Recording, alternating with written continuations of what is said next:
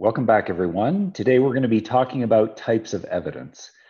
Although not directly related to statistics, it's important to spend a little bit of time thinking about the different forms of scientific evidence and how valid each of these might be. The three types of evidence that we're going to talk about today are the anecdote, observations, and experiments. Anecdotes represent a single or small number of events that are typically attention-grabbing or dramatic, that cause us to think that there's a relationship that may or may not actually exist. So, for example, a pond in your backyard might turn bright green after a rainstorm, and we might be tempted to think that that was caused by the rain.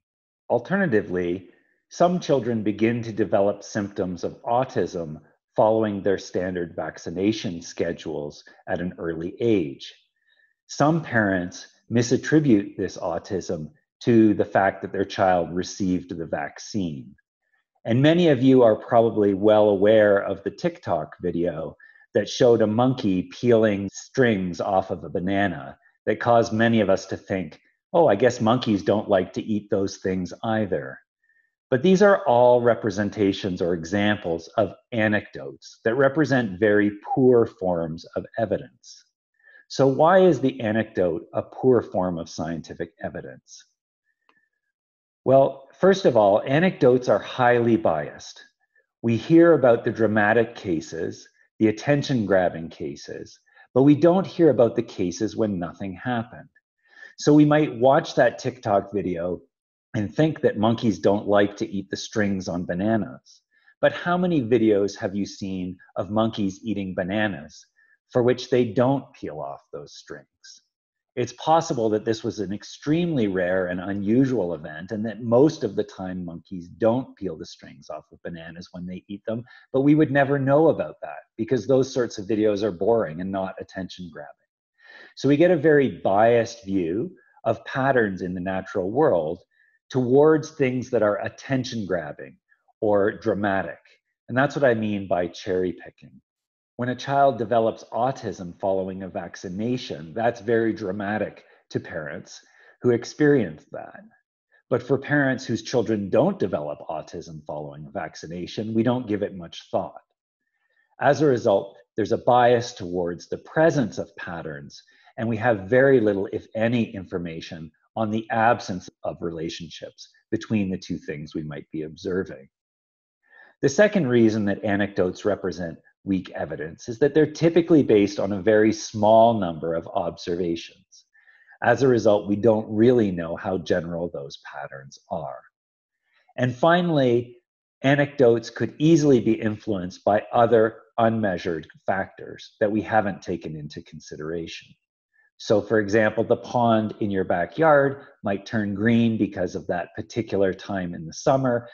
Temperatures in the pond are warm enough for an algal bloom to emerge, and it might not correspond at all to the particular rain event that had just happened. The second type of evidence that we'll talk about today is observational evidence. In an observational study, the researcher collects data on a sample of subjects, but doesn't perform any sort of manipulation on those subjects. So, for example, Waite and Strickland measured the proportion of grey jay territories in Algonquin Park, Ontario, Canada, that were occupied between 1980 and 2006 to document this decline in the abundance of grey jays within Algonquin Park. Alternatively, Barrett et al. Measured the cold tolerance of three-spined sticklebacks from marine and freshwater populations and found that they differed. Now here, this is a simple comparison between two sets of populations. The experimenter hasn't manipulated anything in this study. They've simply observed fish from two different scenarios and made comparisons between them. The other thing to point out is that the way in which Barrett et al. Measured cold tolerance in the sticklebacks was fairly invasive. They put the fish in a tank and slowly decreased the temperature until the fish wasn't able to maintain its body position, and used that temperature as a measure of the cold tolerance of the fish. So although the measurement was quite invasive, The experimenters in this case haven't exposed some of the subjects to one treatment and other subjects to another treatment, so it's still an observational study. The third type of evidence that we'll talk about is experimental evidence. In an experiment, the researcher manipulates the conditions that some subjects are experiencing while leaving other subjects unmanipulated, representing our controls. And then the researcher collects data on both the experimental and the control subjects.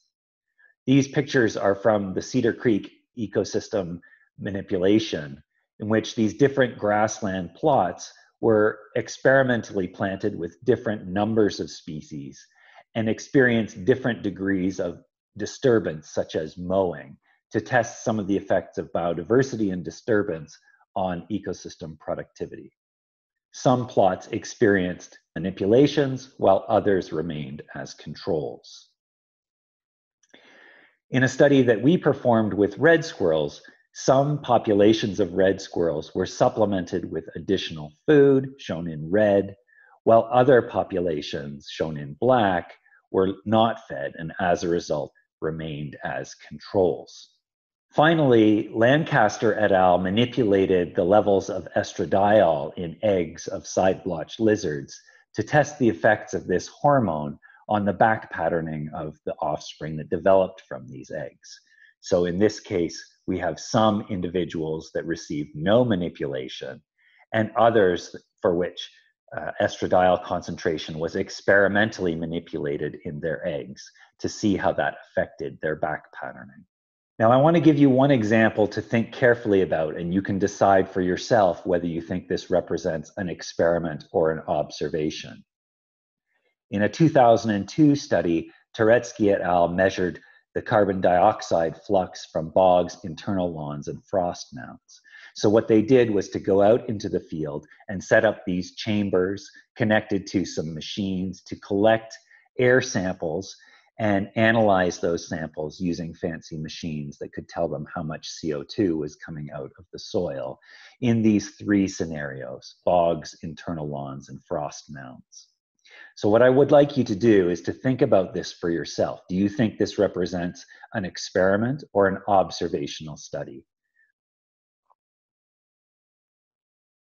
Although not a true experiment, it's worth briefly mentioning what is often called a natural experiment, where a very large, rare, or dramatic event can severely alter a particular ecosystem or population. Now, these aren't real experiments in that the experimenter or the researcher has not manipulated the particular agent, but these are sometimes treated as evidence as though they were experiments. The rationale for treating these as though they were experiments is that the event is so severe that we expect the effects of that event to swamp out any other effects that might confound the differences between our areas that experienced the event and areas that did not. For example, Little et al. Recently documented that tropical cyclones affect the natural selection on aggression in these social spiders. So what they did was to go out and try and predict where cyclones were going to hit, to sample populations before and after the cyclones in places where the cyclones hit and where they did not.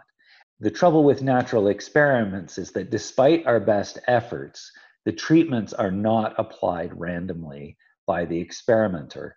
And as a result, we can never know for sure whether the effects that we're seeing were due to the thing that had changed as a result of the large natural event, or whether they could in fact be confounded by some other factor. So we've already talked about how anecdotes are a particularly weak form of scientific evidence. But what about observations and experimentation? Do you think that observations are superior to experiments, or perhaps that experiments are a superior form of evidence to observations? What I'd like you to do is to take some time and give this some thought, and perhaps to even record your thoughts and set those aside for some time. And we'll revisit this problem later on in our videos.